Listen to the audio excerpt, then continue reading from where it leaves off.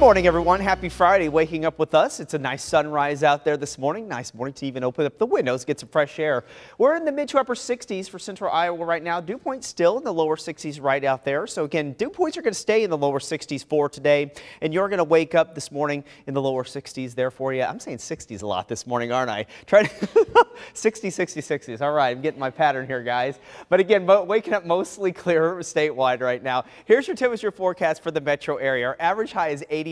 We're going to be right about there for today. I think we're going to make it between about 84 to 86 this afternoon. You can see here temperatures this morning starting off about 70 by 8 o'clock. Your lunch hour right around 81. And again, just a few degrees warmer by the time you head home from work. One area that we may see a little bit of cloud cover trying to increase mid to high level clouds will be in western Iowa.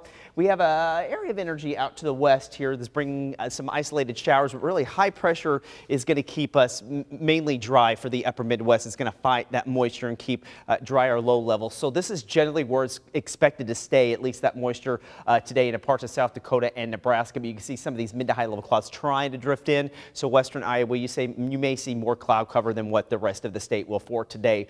Now again, dew point tracker for the afternoon and tonight will generally stay in the lower 60s. So we're looking at a pretty comfy day here. Tomorrow gets even better though. If you follow the timeline with me, tomorrow morning waking up in the upper 50s there, but those dew points tomorrow afternoon generally in the mid to upper 50s. So again, if you have any plans outdoors tomorrow, it will be very comfortable. So we're going to continue that east-northeasterly flow for today.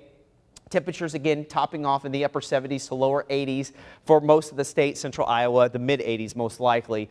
Tomorrow morning waking up, it'll be a dry start here for us. Again, heading to the farmers market, a nice morning for us, maybe some cloud cover. The models are still indicating there could be a few storms into parts of central Nebraska trying to make their way into eastern Nebraska by tomorrow morning. Slight chance that they will drift into western Iowa. Again, going to keep everything mainly dry for us. But if you are traveling west into parts of Nebraska or maybe South Dakota, could run into a little bit of rainfall. So extended forecast really here going to stay dry through the weekend. Beautiful weekend on tap.